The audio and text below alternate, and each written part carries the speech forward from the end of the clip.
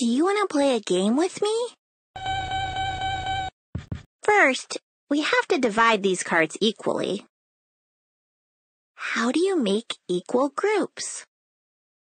We have 8 cards. There are 2 players. How many cards do we each get? Divide the cards into 2 equal groups. We each get 4 cards. You can also write a division sentence to solve.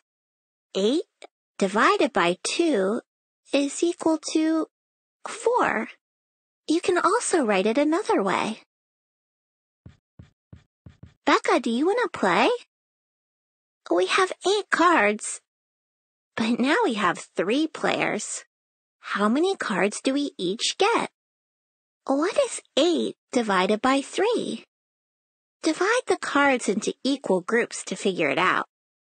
Uh-oh, we can't divide them equally. How can you divide amounts that do not make equal groups? We each get 2 cards, but there are 2 left over. You can't divide 8 by 3 equally. The remainder is the number left over after dividing 2 numbers.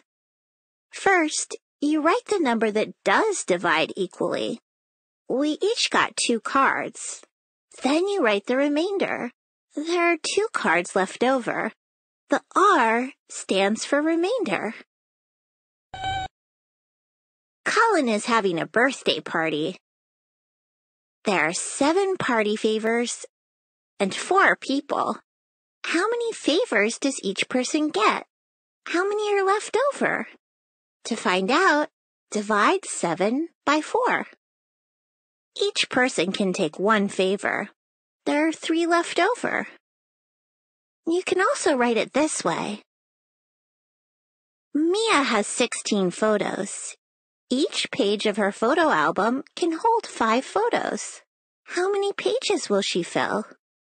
How many photos will be left over? What is 16 divided by 5? Make equal groups of 5. There are 3 equal groups and 1 left over. 16 divided by 5 is equal to 3 remainder 1. So Mia can fill 3 pages of her album and she'll have 1 photo left. We have 12 muffins for 5 people. How many muffins do we get each? How many are left over? Write a division sentence to solve. We can make 5 equal groups of 2. There are 2 muffins left over. 12 divided by 5 is equal to 2 remainder 2. The 12 stands for the total number. The 5 stands for the number of groups. The 2 tells you how many are in each group. The remainder tells you how many are left over. After you divide, be sure to check your work. Multiply the number in each group by the number of groups. Then add the remainder. The answer should be the total number. There are 27 robots.